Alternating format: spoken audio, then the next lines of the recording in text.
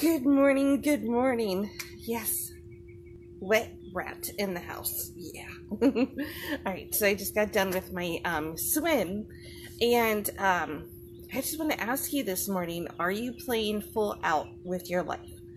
Or are you like playing full out, or are you on the sidelines trying to just watch your life go by? And oh my God, here goes the sun and blinding me. It was fine a minute ago. All right. So, what do I mean by playing full out?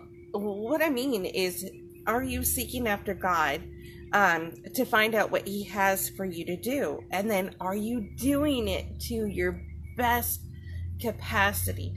I'm not talking about are you doing it to perfection. I'm talking about are you doing it to full out capacity? Are you doing it? Hey, Kim, are you doing it with excellence? That whatever you put your hand to, not that you're going to try to get it perfect, but you're going to do it to the full out capacity of what you're capable of doing, and you're going to do it with excellence.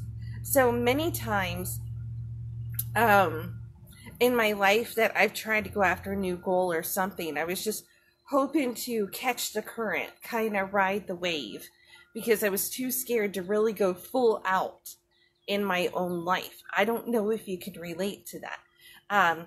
But, last month was a very trying month. But what it did is it ignited this fire in me that life is very, very short, and we are not promised tomorrow. And what are you going to do with the life that you've been given now? If there's certain things in your life that you want to change, then change them. Be an active participant in your life. If you're wanting to lose weight, then start tracking what goes in the pie hole. I call my mouth the pie hole. Not that I eat a lot of pie. It's just, shut your pie hole.